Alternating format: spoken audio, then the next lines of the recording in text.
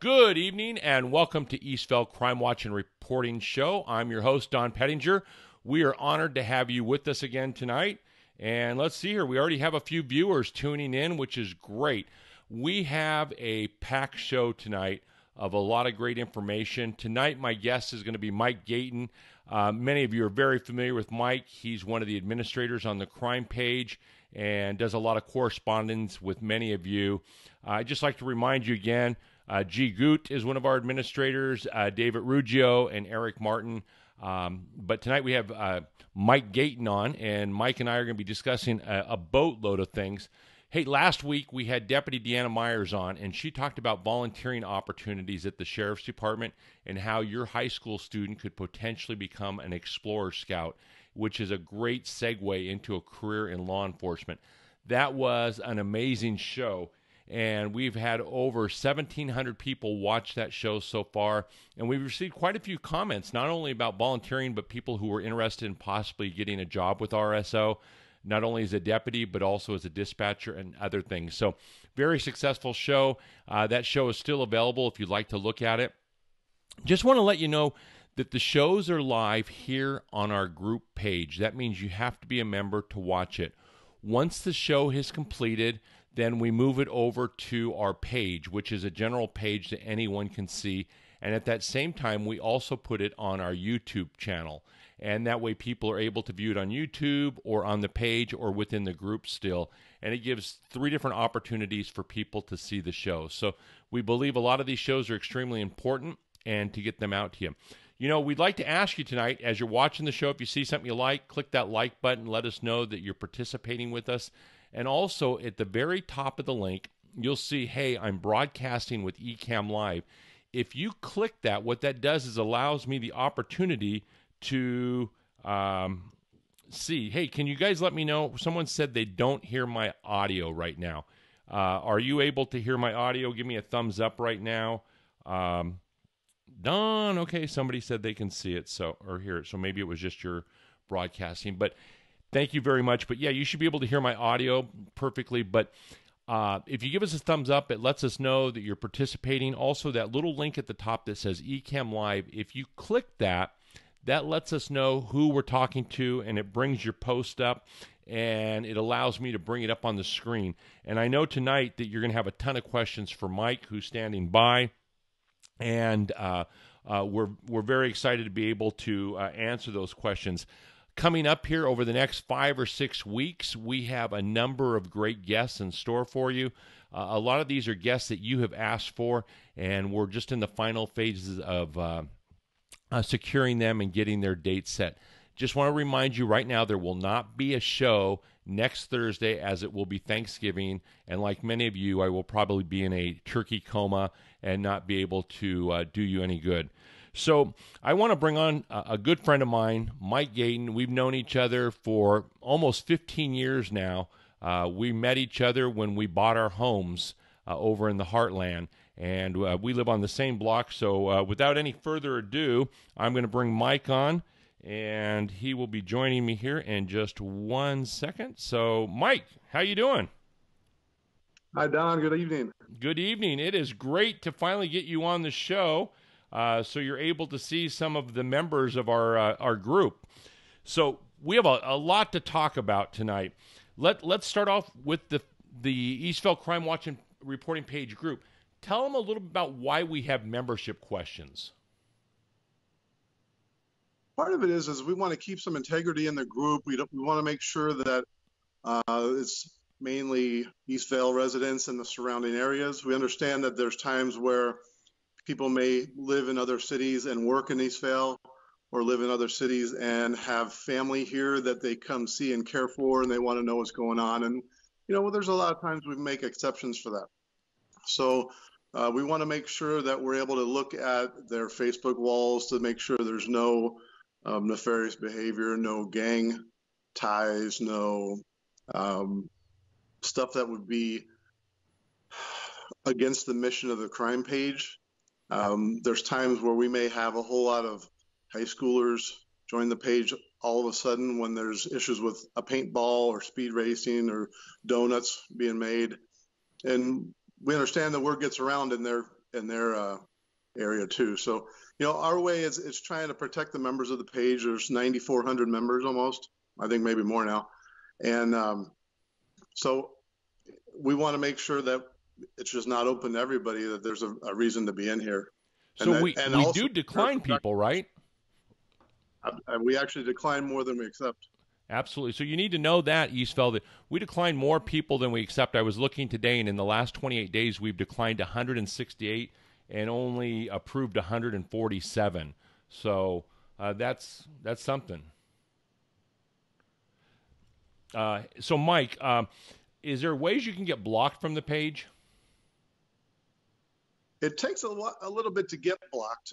If we know that you're a spam account and you're it's obvious that you're not from this country and you don't have any mutual friends, you don't have anything in Southern California on your Facebook wall, you probably aren't even going to be, you're not going to be accepted. You're going to be blocked.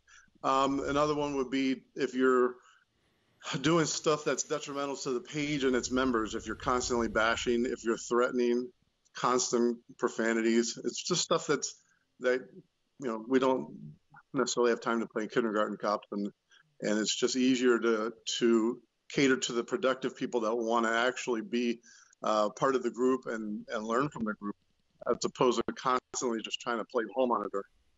Absolutely. Let's see. We lost you for a second there.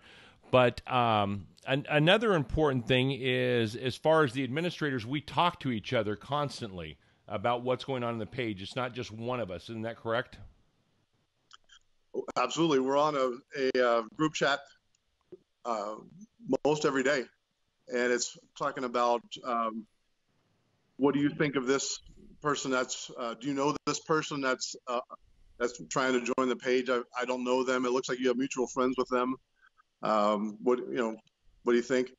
Do you know where they live? Is this where they really live? Or we may say, hey, this is the third neighborhood watch that this person tried to join, and they're giving different streets all the time. So that's another thing that we will confirm with each other about. Some people don't know what neighborhood watch they're supposed to be in, and some people are trying to get in a bunch of them because they just want to know what's going on. Absolutely. So we stuff off each other. Absolutely.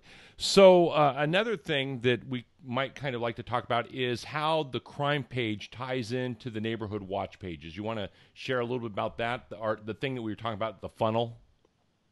Well, the way I see it is the crime page is the umbrella that basically covers over all 29 groups of the neighborhood watch. And I'm proud that you and Todd Rigby and Brandon Plott worked so hard for a year to get this thing started. It took a lot of hours. And from what the Harupa Station RSO has said in their meetings, that this is the only one of its kind in the nation, where every development in the city is covered by a organized neighborhood watch with block captains in place, a dedicated page on social media, and it's overseen by admins as well as moderators, and is overseen also by the main crime page. So communication is the key, and that's what makes it work. Absolutely. Absolutely. So we have the main page, which information gets to. Then if it's something neighborhood particular, we put it down to the neighborhood page. And in our neighborhood, we even take it one step further. You want to talk a little about that? I call it being the layers, peeling away the layers of the onion. We have, you and I are part of the main crime page, and then we have the Heartland, which is the neighborhood watch page, and then on our street we have a page. That's the name of our street, which is all 15. Well, it's actually about 13 out of the 15 homes are on Facebook on this page, and then we're also part of a chat on the private messaging. So what that allows us to do is communicate with all day long. And people say, well, I couldn't take that. Well, actually, you know what? It's kind of easy. If you don't want to keep getting messages, you just turn it off for a while. But it goes to, hey, I just got a UPS package delivered. Is anybody around able to just pick it up real quick? I don't want it sitting out on my porch and get a porch pirate coming by and taking it. Or hey, my kid left the sprinklers on. Or who's sitting in that truck in the cul-de-sac? We don't know that truck. Does anybody know that truck? Or who's the guy in the blue polo shirt that's going door to door? Is he selling something? What's he doing? So it's all day long. It's just, we know exactly what's going on in our street. And, that combined with the cameras, there's probably about half the people on our street have cameras, and it really lends towards a safe street. You can see it during Christmas. You can see it during Halloween. We had almost 400 trick-or-treaters, and a lot of the parents that I overheard looking at each other while their kids are in line getting food, candy, they're saying, hey, this is one of the coolest streets in the city every year. Right. So that's why it comes back. So people, it really, we have, Mike's right. It really does work when you have that net. And some of you may call it, like we do in the neighborhood watch meetings, the Gladys Kravis approach. When we're not nosy neighbors, we're just really watching out for each other. So if there's a car that's not known, we say something to each other. Hey, whose car is this? Hey, that was my friend. They're just coming over, because we're so diligent. Now, you can't, I hate to say this, but you can't get butt hurt. If someone says, hey, this car looks suspicious, oh, well, that's my crazy brother. I'm just glad that my neighbors are looking out for me, and we've all had someone visiting us that the other neighbors have said, hey, who's this person? And it really provides a layer of safety for all of us. So, Mike, those are really good components to make sure that your neighborhood's safe. But let's start talking about some of the things that come on the page all the time that would fall possibly under the broken window theory, and why we tell people to post everything on the page. Well, to start off with the concept of broken windows is when something small goes wrong, a broken window, a deserted house, squatters, an abandoned truck, illegal dumping, dumpster divers, or graffiti, when the little things are addressed right away, actually, when they are not addressed, people in the community tend to then now take on more of a negative aspect towards it. However, on the flip side, the corollary to that is when these little things are addressed and tackled right away, then the attitude of people becomes even more positive, and it becomes even more of a safer place for everybody. Absolutely. So when we tell everybody that they really need to be reporting suspicious activity, I know sometimes we call them the OP, the original poster on the page, sometimes gets attacked like, hey, it's 2 a.m, I'm on my way home from work, and I saw this kid skateboarding down the street with a backpack, he had a hoodie on, and everybody goes, well, why is that suspicious? Why did you call it in, or why did you look at it? Mike, can you articulate a little bit how that is really helpful for the deputy that's on patrol at night? The deputy has a lot of tools at his disposal legally, and it just takes a little bit of thinking outside the box. This has nothing to do with racial profiling. This has nothing to do with illegal stops, violating somebody's Fourth Amendment rights of search and seizure. This has everything to do with something called reasonable suspicion, which the definition of that is facts that you can articulate to see whether somebody has been involved in a crime, is involved in a crime, or is about to be involved in a crime. Now, let's say we see a kid on a skateboard at 2 a.m., which I've seen it 100 times in the 15 years I've lived here, because I walk my dog between 1 and 2 a.m. all the way down Scholar from Limonite to Citrus and back, and I see it all the time. Now, is a kid breaking the law? Well, if he's over 18, not necessarily. If he's under 18, yeah, he's breaking the curfew. But let's put everything together in its totality. We have crime reports on file of people on camera breaking into cars at 2 a.m. with backpacks, sometimes with skateboards, with most of the time dark clothing or hoodies on, and then they do their deed and they just stroll down the street. They need to be stopped. They need to be stopped, identified. If they're not doing anything wrong, if they're coming back from band practice or a study hall at a study group at their friend's house, okay, great. Nothing's wrong. Go on your way. Have a great one. However, that's normally not the case at 2 or 3 in the morning. And a lot of times they have contraband on them, which is spray paint cans, narcotics, marijuana, paraphernalia like pipes. They'll have things that they can break into cars, like pry bars, little porcelain chips from the the spark plugs that are used to break glass. They may have blunt objects to smash windows. We've seen 2 burglaries recently where it's the same modus operandi, where they break the rear slider and enter. And then, stolen goods from people's cars. If a guy has 5 sets of sunglasses and 3 iPads in his backpack and he can't say where he got it from and he can't unlock them, probably should be arrested for receiving stolen property at that point. And then we need to find the owners of it. So, the deputies have all of this legal rights at their disposal to stop and talk to people. And you know what? I've had deputies talk to me as I'm walking my dog, and I like it. Stop and talk to me. At least it shows me that you're looking around. Obviously there's just a couple at night and they're working real hard during graveyards, answering radio calls, going place to place. But, in the meantime, when you got some downtime, they drive through parks. People shouldn't be parking in parks, and a lot of times they do. Some people are sleeping there. Some people are doing whatever they're doing. But Absolutely. Either way, it's not.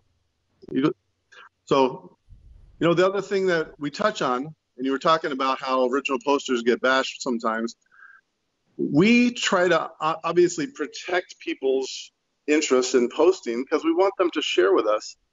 But a lot of times when you notice when they get bashed, it's, don't we have other things, more serious stuff to think about?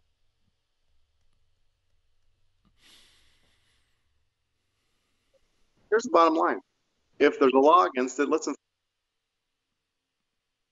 if there's a city ordinance against it, let's enforce it. That's part of the mission of our pages. We are here to assist law enforcement to keep the public safe and to keep the people's perception of fear down as well.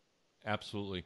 And we know we've gotten a lot of feedback from you that individuals, when you've called 911 because it's an emergency, or you've called the non-emergency line to report suspicious attitude, you've taken and posted what you feel is attitude from the 911 dispatcher or the dispatcher in general.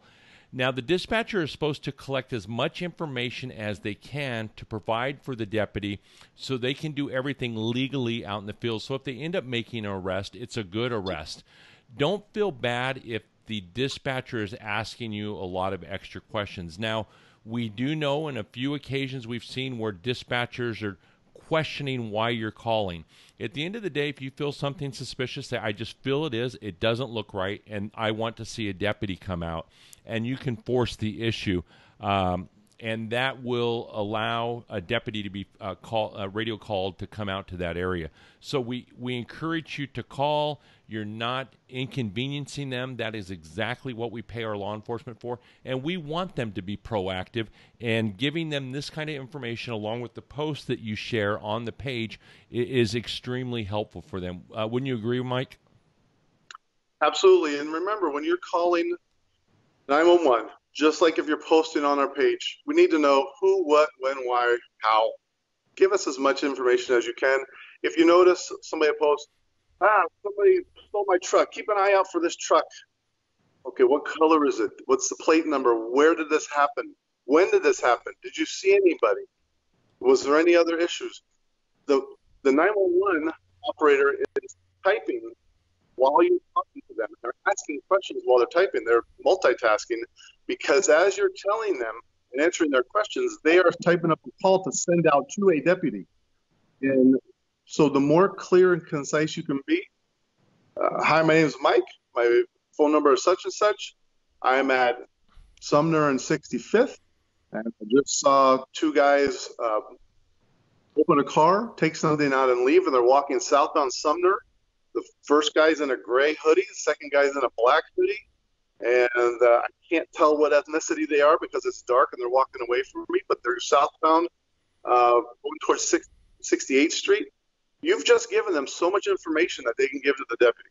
That's what they're trying to look for. So if it sounds like they're trying to be difficult and you think they're giving you, a zillion questions to try and prove yourself, they don't expect you to know legal terms between what's burglarizing a vehicle or what's just walking down the street. But they do need facts because the deputy now, when they're driving, the deputy may not get there for 20, 30 minutes. So now if they see 2 guys on Hammond or at the 7-Eleven in a gray hoodie and a black hoodie, this could pretty much be your burglary suspect. But if you Absolutely. just ask two guys walking southbound, I can't remember where yet, but it doesn't give them anything to go on. So they're just trying to have clear and concise facts. Facts are power for the deputies to do what they need to do do their investigations. Absolutely. Now, another thing that we want to share with everybody, and Mike alluded to this a little bit earlier, is with the broken window theory, calling in little things. And I know that some people don't agree when we see someone going through the trash, or if we see someone who's less fortunate, a homeless person or a panhandler. Just this last week, I was listening, and this is going to take a wide range of emotions from everyone. And I know that we could put anything down on the crime page, and we're going to get a split of people who either agree or disagree fundamentally about different laws that are on the books. And one of those was they were talking about the amount of homeless people in Los Angeles and the amount of crime that is taking place as a result of it, and the landscape changing. But they were saying the minute they pull into Beverly Hills, you do not see that. There's not homeless people in the parks. There's not here. And you're immediately going to come back and say, well, that's because they're rich. Or that. No, it's because the Beverly Hills Police Department has an edict that they are going to make it as difficult as possible for people to stay within their city. That means using every tool, like Mike said, at their disposal. If they're going through trash, they're going to use the municipal code to cite them and continue to do that and make it rough on them where they will go somewhere else.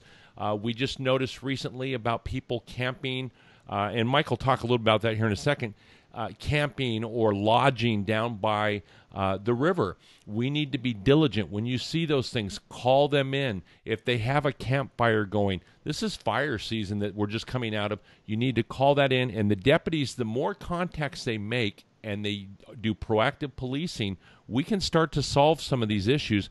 But it's going to be meaning using every municipal code at our ability and at our reach for the deputies. Now, some may not like that, but in the end of the day, that's what helps make us the 12th safest city in the nation. What do you say, Mike?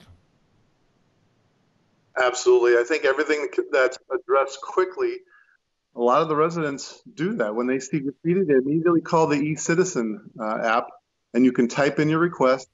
It's addressed immediately. A lot of times you'll get a response within 12 hours or at least within 24 hours of either who's handling it or it's been handled. The same thing goes with people scavenging in trash cans. Call it in. We'd like to see some citations being handed down, because if you just keep shooing them away, they just know, oh, I'm just going to go to the next street and it's okay. Nobody will bother me on that street. But if they start getting cited once in a while, then it's keeping people on it. And I don't want to go into Eastvale because they cite you. We'll go over to Ontario, or we'll go over to Corona and do our stuff there. It's the same thing with kids or anybody loitering around the strip malls, the supermarket, begging for money. It's the same thing for coming up on Christmas now. The parking lots, the department store parking lots are going to be packed. They're going to see you go to your car. They're going to see you put boxes in. They're going to see you go to another store without even driving away. Be smart. Look around. Be aware of your surroundings. And anything that doesn't look right, if you see people just doing circles in the parking lot and just approaching people in their cars and not doing anything, or they're not looking for parking spaces, probably up to no good. Doesn't mean you have to be paranoid, but it doesn't hurt to call it in. And once they see a sheriff driving by, they may just go to the next store. Absolutely. These are all great things about being proactive, and it's not being paranoid. It's really looking out for each other. You could say that I don't want to live that way. Unfortunately, we are. So we want to continue to move the conversation along, and we want to let you know, too, that these videos that you post on the page do provide information for our deputies, for our school. And just this last week, there were 3 videos that were posted, one of a fight and one of 2 girls fighting another boy, and then of some planters getting tipped over. In each of these cases, we were able to get those videos to the school resource officers, and the administration of the schools were able to respond appropriately. Now, we want that information up so that you know what's going on. But when the school contacts us or we've contacted them, we're able to validate that information, and we will share that with you immediately. And then at that point, if we feel the discussion has gone all the way through, we'll close commenting because there's no need to continue to rehash it, and we'll allow it to move down in the thread. But that's why it's so important to post these things. Plus, you're building a database for us of videos in case, the same person who does one crime 3 weeks later commits the crime again. We have video that is very helpful for the deputies. So, Mike, we're getting a lot of thumbs up tonight. You're knocking it out of the park. We have a lot of viewers. And let's see here. We have Marcella says, yes, cite them. And someone else says, you guys are awesome. So we're getting a lot of page interaction. Let's talk about the 9 o'clock routine. Before you go to bed, what should you be doing? And keep in mind, some of us have a 7 o'clock routine. Some of us have a 10 o'clock or midnight routine, but in either way, it's before you go to bed. I'll tell you what I do. I make sure all my windows are closed. There's no, even on hot nights, there's no screen windows open downstairs. I make sure the side garage door is locked. It's actually easier now because I've gotten a security door put on that side garage. But something small, like my kids let the dogs out in the back and they close the slider, but they don't lock it when they come back in. I can make sure the slider's locked. I make sure the side garage door to my house is locked. Some people leave that open. Some people leave the keys in their cars in the ignition in their garage. Garages can be easily broken into, and you're just giving them an easy thing to drive out of there. I have lights all around my house.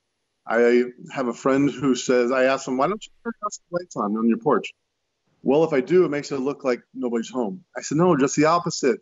If everything's dark, it makes it look like nobody's home. Right. And so, but all you can do is lead a horse to water. But I have porch lights. I have sensors that are over my garages that are pretty bright that'll turn on when on movement. I have a light that's always on the side by my side garage door, by the back side gate. The gates are locked with padlocks, which is an important thing. My back has lights on the back porch that are at 20 watts all night long until there's motion, and then they go to 100 for a minute, and then they go back to 20. So they don't bother my back door neighbors, but it alerts me to movement.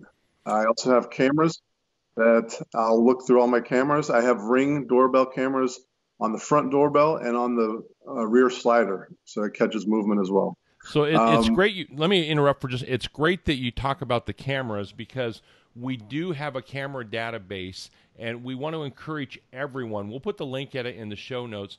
That if you have a Ring doorbell, you have a Nest camera, any type of camera that you have, if you can log that you have that camera, it cuts precious moments off when a deputy is doing an investigation to know that you have cameras and they can contact you either at your door or by phone or email to see if they can get a copy of your video footage of something that may have occurred around your home.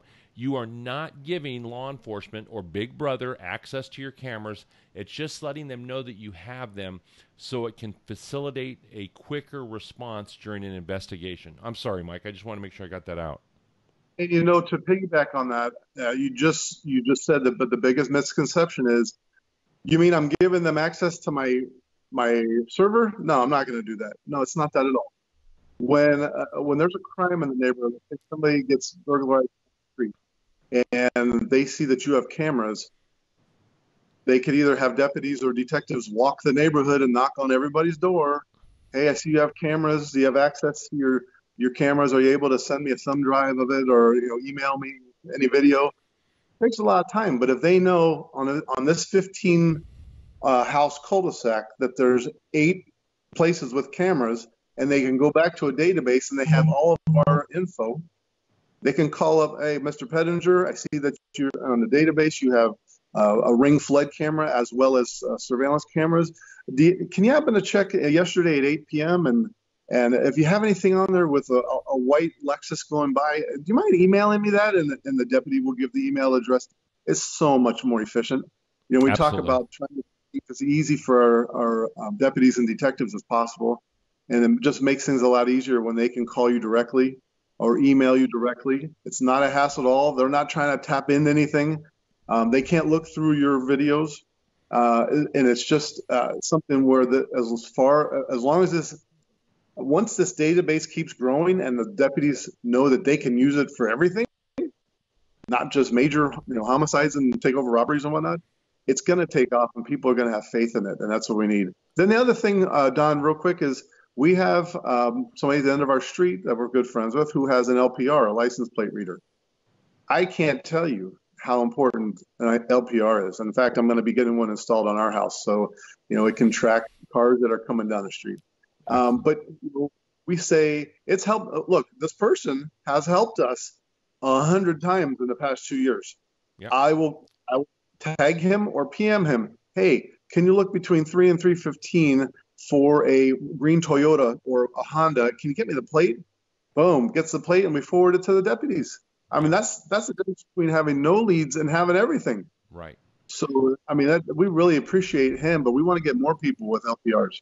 Absolutely. And we are researching. We put a piece out about LPRs recently that neighbors are buying and things like that. We're looking at potentially having a rep from that company come out and talk at a captain's meeting, and then we would have them on as an interview also. I put up a thing there. I don't know if you can see it, Mike, but Tina Marie asked, hey, Mike, can you PM me the backyard lights, the 20-watt to the 100-watt on motion? We need some of those and the motion lights on the garage. So that was a question from Tina Marie. So if you can PM her, that would be wonderful. And then Tina is all over it tonight. She asked also, is this individual street thing something that's going to happen in Neighborhood Watch 2.0? It's a component of it. It's not the main component of Neighborhood Watch 2.0, but it's something that we're going to be introducing to the captains in January. Neighborhood Watch 2.0 is just going to blow your minds. We've started talking with executives within the Sheriff's Department and other law enforcement. They know of absolutely no other city that has anything like they don't know of anybody that has Neighborhood Watch that we have, but this Neighborhood Watch 2.0 is going to take it to a whole nother nerd level that is really going to be great. So Tina Marie, that's going to be go out there at the next captain's meeting. We will talk about that. We're coming to the end of our time, and Mike has provided a lot of terrific information. We're 32 minutes in. If you have any final questions that you would like to ask Mike, if you can put those in so we can start winding up. Another person put, LPR is very interesting. Yes, it is. And even some of your individual cameras, Mike, can be a little bit better focused so that you have a better opportunity if you dedicate one of your cameras to that. Is that right? Absolutely. They can, and they have really high resolution cameras out there. And we have a surveillance camera thread that if anybody wants to do a word search on it, Aaron Smith is our resident guru for the city. And there's several other people as well that know a lot of knowledge on cameras. And they know some of the better cameras out there and the sites to get them at. So we don't waste our time getting low-end stuff. Buy once, cry once, right? Let's put a little bit of investment into what we said are going to keep us safe. And then the other thing I wanted to add is, how often do we see somebody get their car broken into or their car stolen or a prowler on their side yard, and the next thing they say is, well, we're getting cameras. Why do we wait till after that happens? Let's just get them. Right. The planet. Everybody knows somebody good that installs cameras. If you don't ask us, then we'll let you know. We have recommendations all the time. And we'll do anything to help anyone.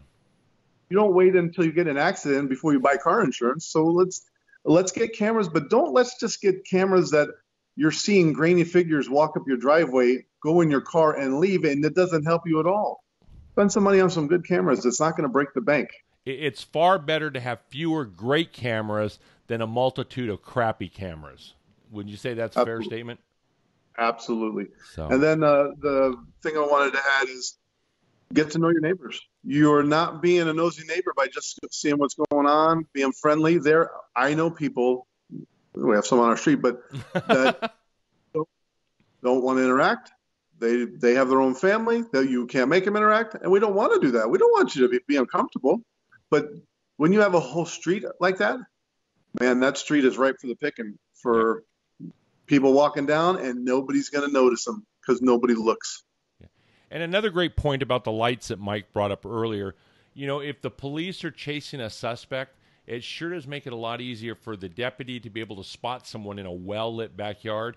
And we make fun of saying that we'll send them somewhere else, but if your whole backyard is lit up like Dodger Stadium, that person's not going to go into your backyard. They'll go down the street or somebody else's backyard. We want our whole neighborhood to be efficient. And with the price of fluorescent light bulbs or LED light bulbs, it costs pennies on the dollars to run those all night long. And if you have the motion detector ones and the ones on gauges that are hooked up to your Ring doorbell or to your Alexa, you can get all kinds of things done. You agree with that, Mike?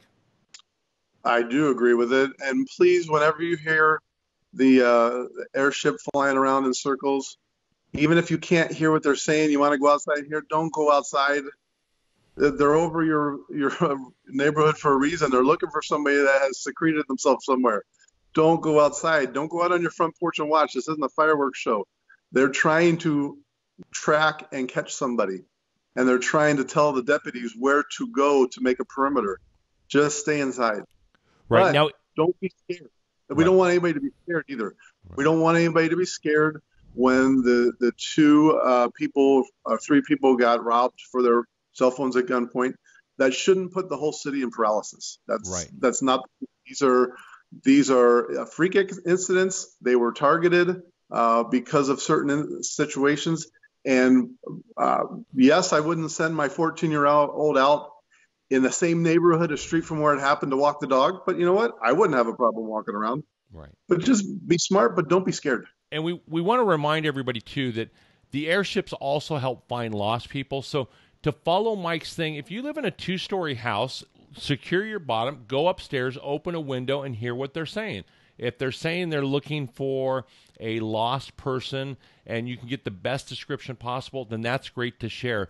But don't share wild, crazy things unless you can confirm it. On this last missing person, we had a person on another site that was posting that someone had escaped from the prison, and that just can create havoc, within the community, unnecessary fear and everything out there. But, we're at the 37-minute mark, Mike, and you've done wonderful, and we still have like 3 more questions that probably could take us 37 more minutes. I'm getting comments here. Hey, great segment. Yes, Aaron Smith is the guru.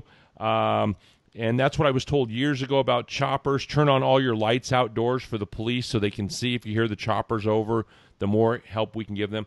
Mike, I want to bring you back on again, in a week or two, and we can continue to answer these questions because I think this is very valuable. What do you think about that? Well, I'm about to renegotiate my contract with you, firstly. Right. However, I'd love to. This is fun. This page is not about the admins. This page is about the residents. And the residents is what makes this page grow. We are in full support of RSO, Garupa Station, all of the deputies that work our area. They do an awesome job. We are 100% behind them all. We appreciate it. We know they're understaffed compared to adjoining cities. And that's why it's going to take residents to be this arm. And this is what the term community policing is it's the partnership between law enforcement and the residents of the community and the business owners in the community to work together to identify and combat crime. Absolutely. Well, ladies and gentlemen, we are at the 40-minute mark, and we don't want to keep you here any longer. Mike Gaytan, I can't thank you enough for coming on. You did a wonderful job this evening, and I will let everybody know when Mike's going to be back on again, and we might even do a round table and bring a couple of the other administrators on also. We can get up to 6 people I can have on here so everybody can watch and ask questions and maybe just have a round table. But I definitely want to bring Mike back in. You just kind of see where this segment went. So if you have more questions for us, this is a great opportunity to ask them. If you have questions that you want from RSO answered, if you can let me know, or Mike, you can PM any of the page administrators. Like Mike said earlier, we talk daily, and we start talking I have a text this morning that Mike and I were talking at 3:05 a.m. this morning about the show today and things like that. So we really appreciate everybody out there in Eastvale. We have a wonderful city. 99.9% of the residents are amazing.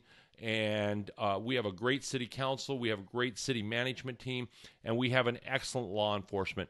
And the more we support them and lift them up, the better they're going to do for us. And we can't thank you enough for tuning in tonight. We just want to let you know next week is Thanksgiving. We will not be having a show next Thursday, as I said at the start.